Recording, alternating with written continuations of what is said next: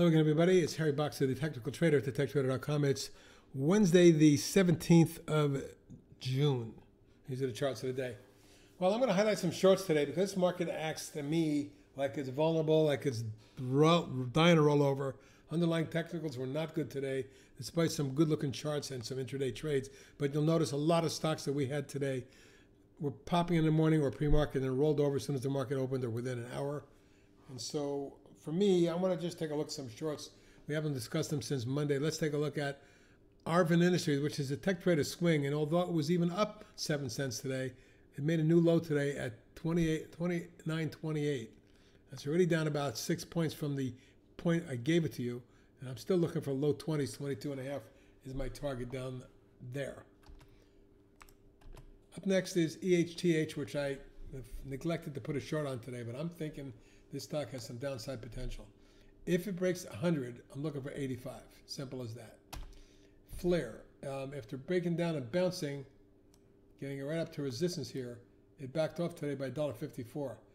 My thinking is it comes down to about 38.9, test that level, and it breaks it, it comes down into the, I'll call it 33 my target. GH.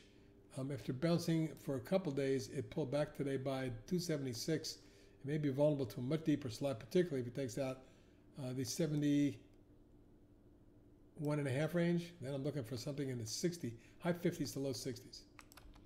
HAE with a head and shoulder top and a breakdown, trying to snap back for a couple days. Resumed its decline today, down 234.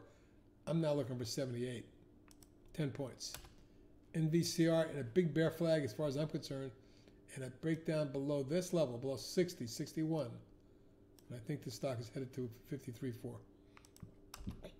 NXTC continues weak, barely able to bounce, lousy technicals. And I'm looking for 21 and then maybe mid-teens after that. OYST is an interesting chart. The chart looks like a big consolidation phase, or is it a topping pattern?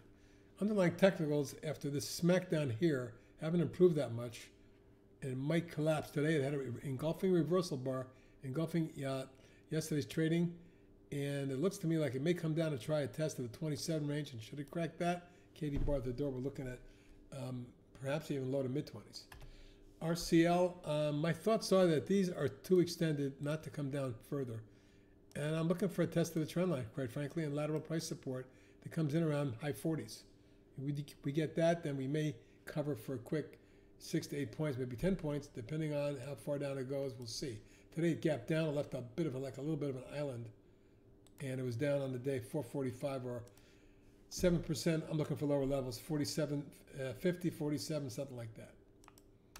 SAGE, not quite bearish and something to watch. I'm just thinking this overall pattern, if it cracks, and only if it cracks, would be looking for a retest of the lows around 25. And then finally, TCMD, which broke down and snapped back, has been unable to crack 44. That's a quick stop there. But if it rolls over, we can see 35. We may even see 30.